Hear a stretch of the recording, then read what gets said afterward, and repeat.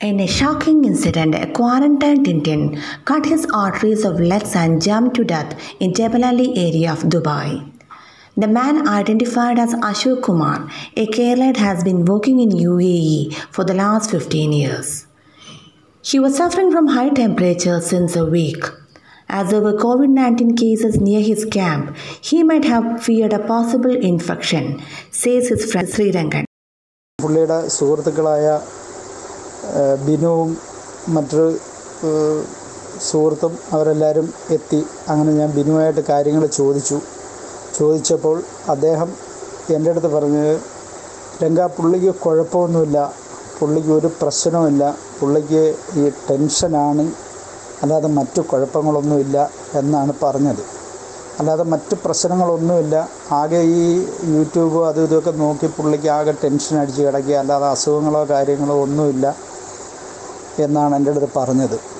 അതിനുശേഷം ഇവർ കഞ്ഞി കൊടുക്കുകയും കാര്യങ്ങളെല്ലാം ചെയ്യുകയും ചെയ്തു. അതിനുശേഷം ഏകദേശം ഒരു 10-11 മണി വരെ ഇവരവിടെ ഉണ്ടായിരുന്നു എന്നാണ് എൻ്റെ അടുത്ത് പറഞ്ഞത്. അതിനുശേഷം സൂപ്പർവൈസർ എന്ന് പറയുന്ന ഒരു വ്യക്തി അവിടെ തുണി കഴുകുകയും പുള്ളിയും അവിടെ ഉണ്ടായിരുന്നു. പുള്ളിയും പോരുന്നതിന് ശേഷമാണ് എൻ്റെ പ്രിയ സുഹൃത്ത് ഇങ്ങനെ ചെയ്തത്.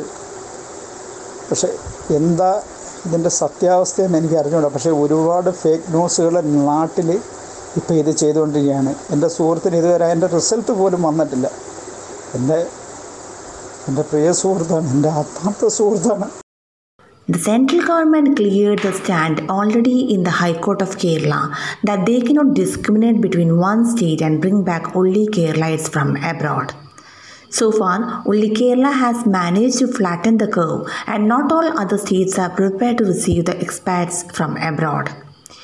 Meanwhile, the Minister of State for External Affairs, Mr. V. Muralidharan, has expressed a desire in his Facebook wall that the central government will bring Indians living abroad in a priority basis once the lockdown is over. Pregnant ladies, kids, people who are under treatment except COVID-positive patients, and all those who decide to come back to India will be brought. The ambassador to UAE, Mr. Pavan Kapoor, has asked Indians in UAE not to panic and have offered counseling aids to them. That I know that many of you would like to return back to India, and sure, there will be a time when this can happen. The government of India, once it decides that we are in a position to allow a lot of more of our overseas Indians back into the country, we will work closely with the UAE authorities to ensure that this is done in a smooth and efficient manner, of course giving priority to those who need to go earlier. But in the meantime, please don't panic, stay safe, stay wherever you are, and reach out to us if you need anything. Different voluntary organizations like KMCC, along with the aid of Dubai government and Consulate of India, are taking care that no Indians are suffering without food and medicine. There's nothing to panic. Dubai government is doing great job. They're going their out of way to help and support the expatriate and the locals who's facing any problem in this COVID-19 situation. Due to lockdown, though many Indians of low level and middle level income group are facing job hazards and salary cuts, Dubai government is providing many facilities including visa extensions and all aids, says the IT businessman in Dubai for last 35 years. But the lockdown definitely has an economic impact in Dubai as well, says Mr. Tommy Verghese. UAE has also reacted to the economic crisis around, not just within the geographical parameters of the country. Say, for example, the investors and employers were given option to reduce the overheads, even if they are like pay cuts or layoffs.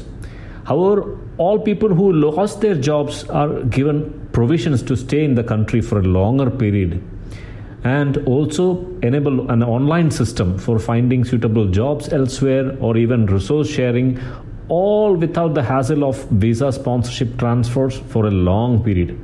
I think there is an equal justice done here, considering both the sides. The central government, the Indian embassy in UAE, the government of UAE, along with Indian voluntary organizations, are taking care that Indians are provided with essentials and there is nothing to panic. But there are many Indians in UAE who really want to come back to India at this juncture. The live video of a woman pleading to Indian government to take her to Kerala as she lost her father was heartbreaking. So there are such cases which needed to be attended immediately. This is Rajkirti reporting from Kerala, Mojo Story.